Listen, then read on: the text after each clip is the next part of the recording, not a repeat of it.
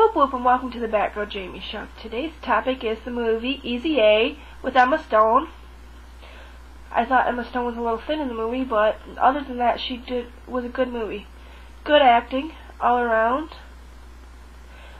Basically, it's a movie about her. It's the movie where she goes and the movie starts out where she has sex with it, where she's pretending to have sex with this boy who's supposed to be gay, and everybody thinks he's gay. And he wants people to not think he's gay, so he has sex with her for pretend, and then gives her a gift card for something somewhere. I can't remember where, like Best Buy or something, for like $200 for doing that. And then she starts doing it for a bunch of nerdy boys who can't get dates, so they can get dates. And she does it, but she don't have sex with them. She just pretends to have sex with them so that they can get real girlfriends.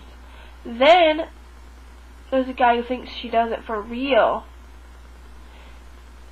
and whatever happens after that, I can't tell you because I don't want to ruin the movie for you. But it turns out that movie was really good. I give it a 4 out of 5 stars, and yes, I would watch it again more than once. It's a good movie.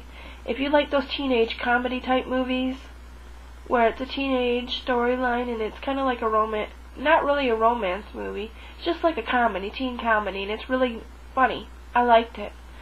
Check it out. Thanks for watching my video. Peace out and much clown love to the Juggalo family.